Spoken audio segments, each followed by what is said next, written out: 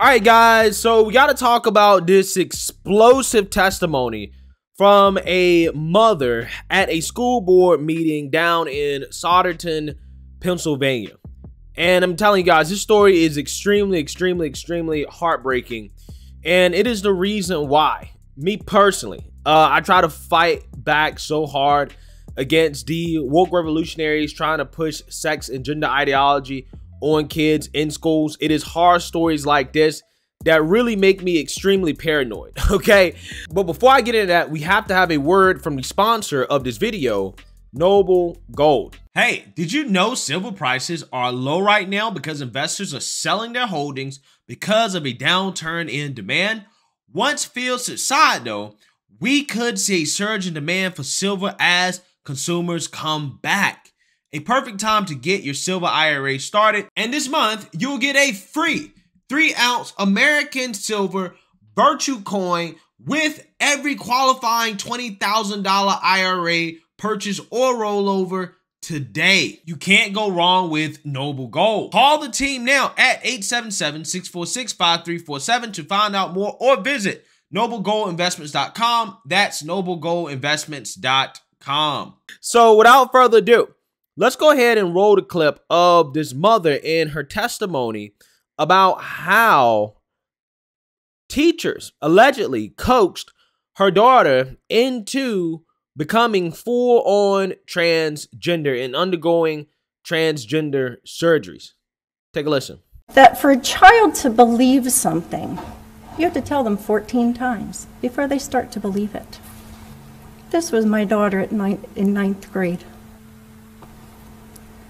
By the end of the year, 3 of the teachers that she had in her classrooms were repeating things to her.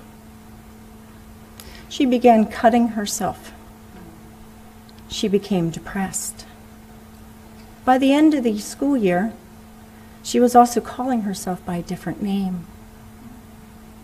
This parent was not informed of these things. I came in for an open house for art, and I saw her name was something different. I am her parent, and as a parent, I should be informed of these things. This is a mental health issue that needed to be addressed. So her second year, under the disguise of a fundraiser, one of the teachers who was encouraging her in these behaviors also took these children and had their heads shaved for a fundraiser so they'd look more like what they identified with. I just want to say that here I am today, and my child has now removed her breasts, is taking testosterone. This causes atrophy. It causes the muscles in her vagina to collapse to the point of incontinence. But these are not the facts that anyone shares with you. And it only takes 14 times for a child to start believing this. I'm asking this board to be monitoring what your teachers are saying to these children. I am asking you that these parents do not have to suffer through this like I have. Thank you. Thank you. Boy, oh boy, oh boy, oh boy, oh boy. Yeah, that is a nightmare situation. Okay, sounds like a lawsuit to me.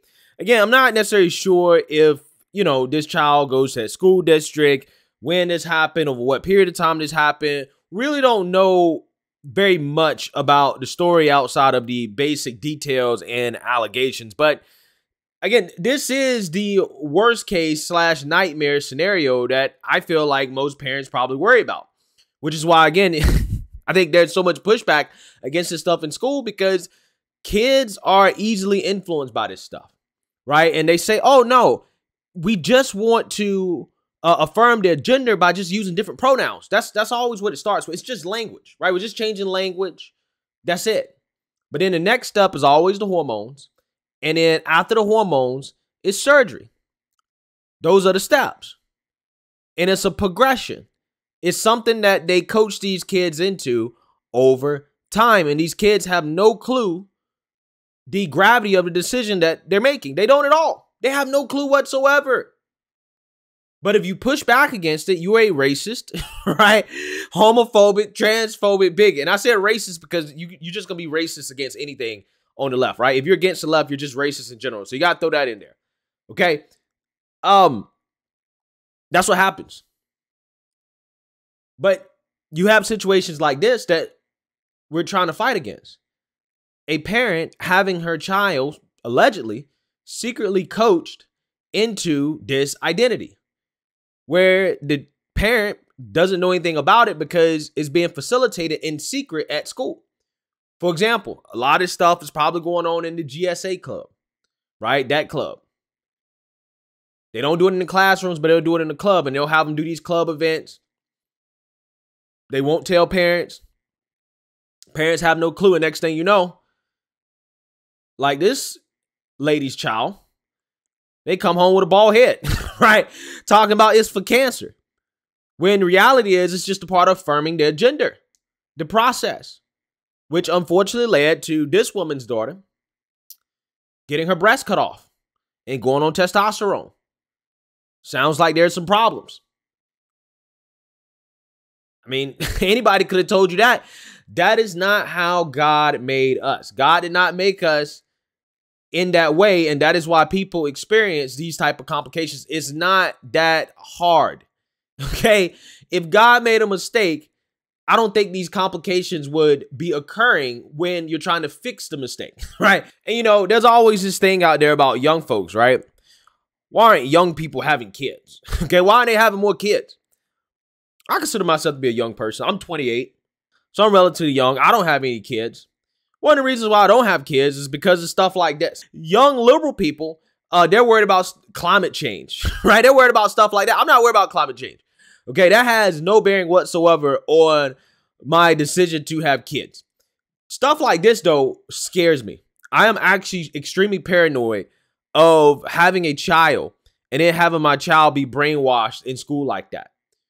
I don't want that to happen. That is honestly one of my worst fears. That is one of my worst fears. I promise you. This is why I'm so like hard on this stuff, because I'm just like, I don't want to bring up a child in a world like this where you have to worry about sending them to school and they're getting brainwashed by teachers with this garbage woke nonsense that could result in a child undergoing these procedures that ultimately affect their lives permanently in a negative way. They make it so they can't procreate. They can't have children. And you can't have grandkids, right? Again, nightmare situation. This type of stuff I'm scared of. This type of stuff I'm paranoid about when it comes to having kids. I ain't worried about climate change. It's this. It's what's going on in these schools. It's the direction of our society when it comes to culture. That's what I'm worried about. Okay? So with that being said, again, this is a terrible situation. I'm pretty sure this is one of those situations where this mother, by the time she realized what was happening, it was too late. And the child probably wanted to press forward with it. And she was probably pressured into, you know, just going along with it, because if you don't, you're transphobic, right? You're putting your child's life in danger. Again, it's super depressing, man. It really is. But I think she should explore every legal avenue she can to remedy this situation, because this is the type of stuff that just should not be happening in schools. Let me know what you guys think. Make sure you like, comment, and subscribe. Most importantly, share a Black conservative perspective. Peace.